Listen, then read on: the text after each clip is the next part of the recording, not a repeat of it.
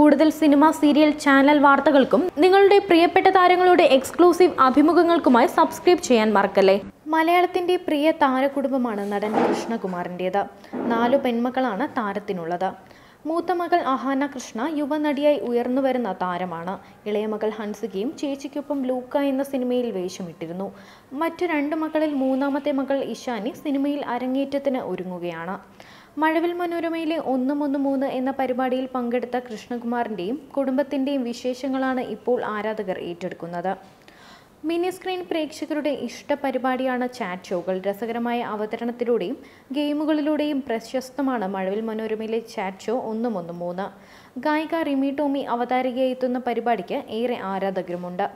113ലേക്ക് എത്തിയപ്പോൾ തന്നെ മികച്ച സ്വീകരണമാണ് റിമി ടോമിക്ക് ലഭിച്ചത്. പരിപാടിയിലേക്ക് എത്തുന്ന അതിഥികളോട് താരം ചോദിക്കുന്ന ചോദ്യങ്ങളും രസകരമായ ടാസ്കുകളുമൊക്കെ പ്രേക്ഷകർക്ക് പ്രിയങ്കരമാണ്.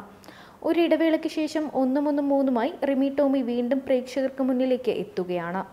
ആദ്യ എപ്പിസോഡിൽ നടൻ കൃഷ്ണകുമാറും കുടുംബവുമാണ് അതിഥികളായി എത്തിയത്.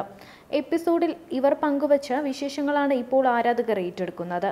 പരിപാടിയിൽ തങ്ങളുടെ പ്രണയത്തെക്കുറിച്ചും വിവാഹത്തെക്കുറിച്ചുമൊക്കെ തുറന്നു പറഞ്ഞിരിക്കുകയാണ് നടനും ഭാര്യയും. കോളേജിൽ പഠിക്കുന്ന സമയത്ത് തന്നെ കൃഷ്ണകുമാറിനെ അറിയാമായിരുന്നുവെന്നാണ് സിന്ധു പറയുന്നത്. ദൂരദർശനിൽ ന്യൂസ് റീഡറായിരുന്നു അന്ന് കൃഷ്ണകുമാർ.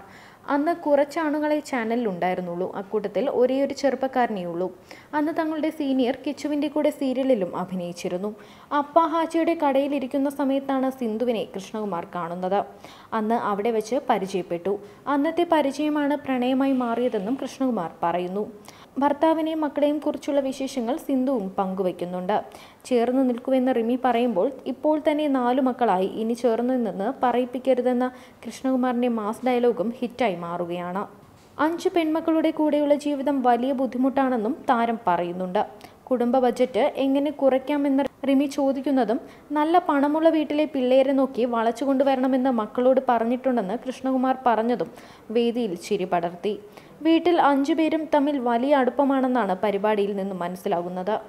വീട്ടിൽ 6 പേരും തമ്മിൽ വലിയ അടുപ്പമാണെന്നാണ് പരിപാടിയിൽ നിന്നും മനസ്സിലാകുന്നത്. തൻ്റെ മക്കളുടെ ആത്മാർത്ഥ സുഹൃത്തുക്കളെക്കുറിച്ചും ഇഷ്ടങ്ങളെക്കുറിച്ചും അച്ഛനമ്മമാർക്ക് നല്ലപോലെ അറിയാമെന്നും എപ്പിസോഡിലൂടെ മനസ്സിലാകും.